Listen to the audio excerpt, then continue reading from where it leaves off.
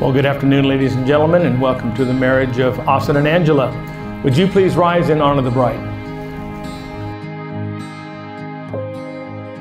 Austin, our big day is finally here. I'm excited and nervous.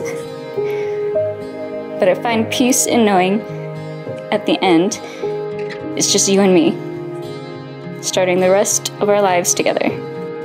And that makes me more excited than nervous. I can't wait to see you at the end of the aisle. I love you so much. Love, Angela Chandler.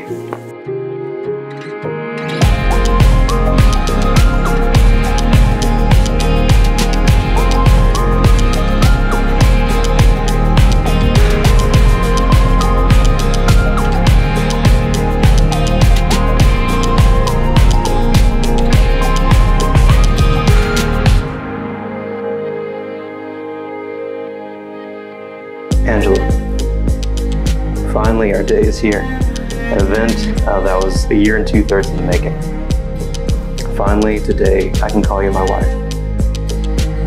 I waited until today to write this note so I could capture what I felt, and to be honest, it's been a wave of emotions. When I wrote down my vows this morning, I broke into tears. It was something about putting those words down on paper. It was something permanent. Those words hold so much power as a testament now and to the future. I love you so much. Today marks our journey in 4, 3, 2, 1.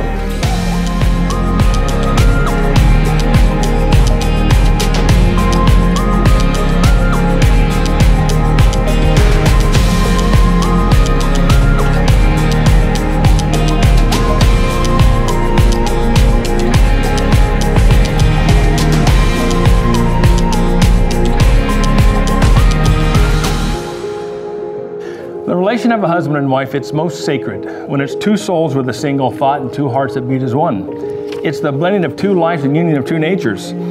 Austin and Angela, you're about to take upon yourself solemn vows, are going to have lasting responsibilities, and no other way could you so manifest your love for one another.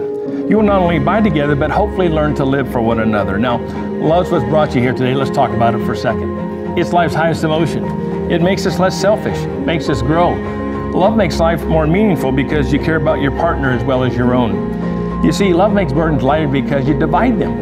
Enjoy more intense because you share them. It'll make you stronger. You'll try things in life that you would never attempt to do alone, but I'm sure you figured this out by now. You need more than just love and a good relationship. You need things like trust, to know in your hearts you want only the best for each other. And it takes faith. COVID-19 shown us that. Who knows what tomorrow's going to bring. I know I speak on behalf of your family and friends that are here today in wishing you both many, many happy years of marriage together. Austin, if you'll take Angela's ring and place on her left ring finger, please. All right, and now Angela, if you do the same, place it on Austin's left ring finger, please. Would you please repeat after me? With this ring.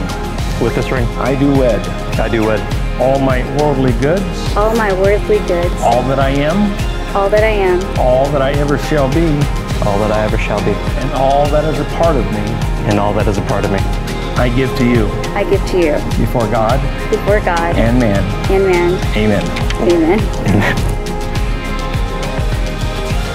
Well, you two, in about 90 seconds, life's never going to be the same.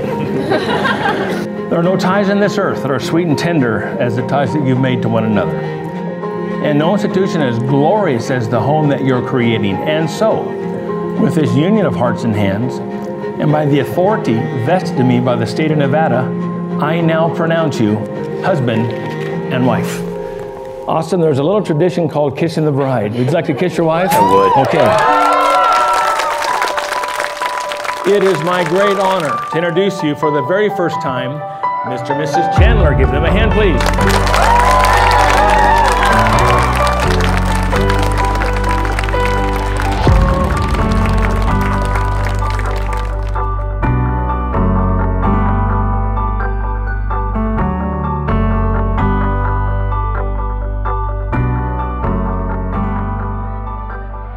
So I met Austin in 2015 at work. He actually shared an office with my girlfriend, now wife, Victoria. Victoria wanted to go to New York to celebrate her birthday, and she wanted to get a bunch of people to go, and something must have been going on that weekend because no one was able to go. So I had been just starting dating her, so I was kind of excited. A little selfish part of me was excited because, you know, I just started dating her. We'd been going out for a few months. We were going to get to go to New York. It was going to be all romantic. And she added one caveat. She said, well, I haven't heard from Austin. I said, that kid you share an office with? What kind of weirdo would go to New York with two people he doesn't even know? Austin's that weirdo.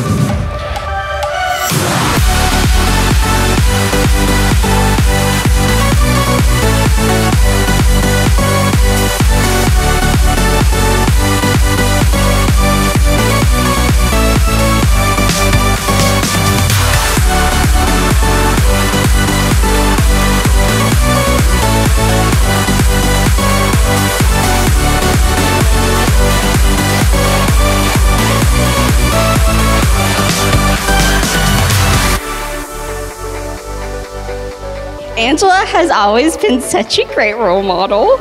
I've seen everything fall into place perfectly, from graduating at the Big Orange to experiencing different cultures around the world. As a child, I've heard her sing the famous Aladdin song, A Whole New World, so many times on repeat. Little did I know Angela would find her Aladdin to show her all around the world, a whole new world, I'm sorry.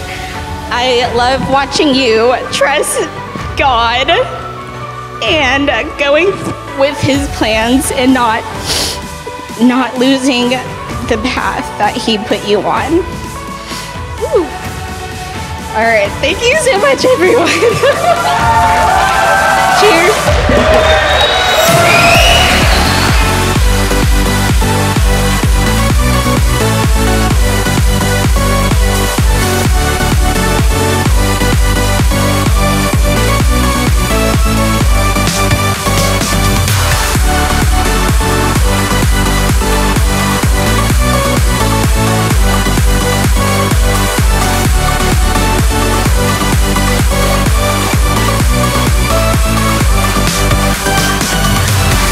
Welcome to our city, welcome to Las Vegas.